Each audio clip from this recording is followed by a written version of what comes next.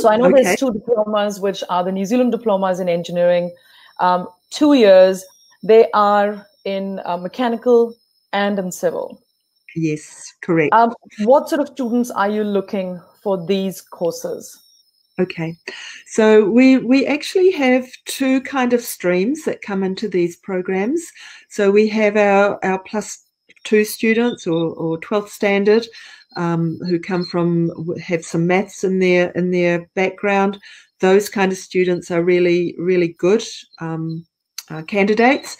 And we also have students who've maybe done 10th standard and then a diploma offshore, who can also come into the program and may be eligible for some credit for what they've previously done.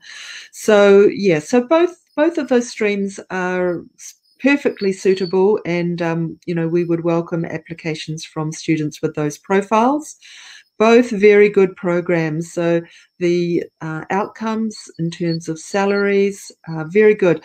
Often you think a diploma is a lower level qualification, but these are not. These are quite professional qualifications where the students often go to work in offices as draftsmen, designers for the engineering industry, work with software and design. Actually, my son has done a diploma in mechanical. He's a piping designer for a large oil and gas company. So so lots of really good opportunities for students who graduate with this qualification. Yeah. So for those of you that are yeah. No, for those of you that are listening, just what Carol's trying to say is with the art, because some of you may not be familiar with some of the terminology. I am going to get into the RPL or the cross-crediting or the. So what happens is if you are, say, for example, from India and you've got a 10th plus a 3-year diploma in mechanical, which is very often in India, it's quite common. We can actually enroll you into the program and request for cross-crediting for some of the papers that may be what you've done and maybe in here as well. Am I right, Carol? So that the duration of the course can reduce.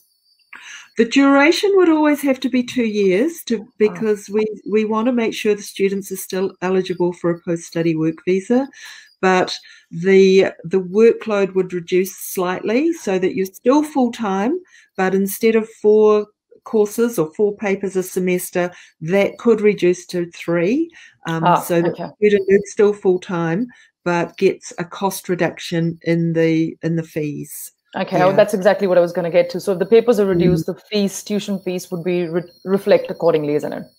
Yes. So we would do that on an individual application and have a look and see what the background is and whether the student was eligible for any credit for their prior studies. So yeah. So I think for credits, while we're on that topic, for credits, does the last qualification have to be done in the last 2 or 3 or 4 years? Is there a minimum time frame that you look at? Or if someone's done their studies many years ago and was working since then, would that also be something that's considered for RPL process at all? I think so. I think as long as they've got relevant knowledge and background, then their knowledge will be current. So I think that's fine. I did mention earlier that Taranaki has a very strong engineering focus.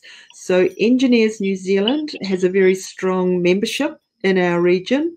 Students who study these programs are eligible for a free membership to Engineers New Zealand.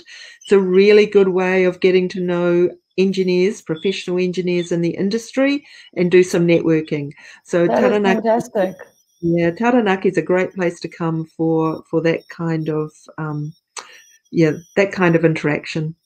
I think that's a little point that you've told us, but I think that's a huge thing, because I know any industry that you are in, the importance of being associated to the industry association is paramount.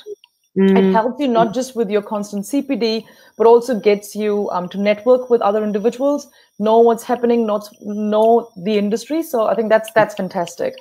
I'm definitely going to take that away as a key point when we talk about the course. So those of you that have got visas expiring, you're looking at resetting. Maybe the November intake is a good opportunity. It is quite a while ago, which means that we can make sure that you get those visas if you're onshore.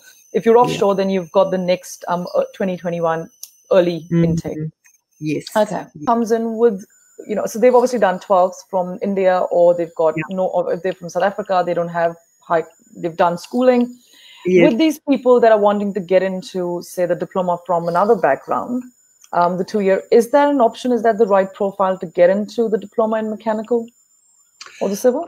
I think if people have the maturity to be looking at what they've done and be willing to try a different career path, absolutely.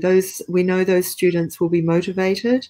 They've already had a wrong choice. They don't want to repeat that. So they're very motivated students. So I think that experience, we can look at their experience and their background. So definitely they would have an opportunity in this program.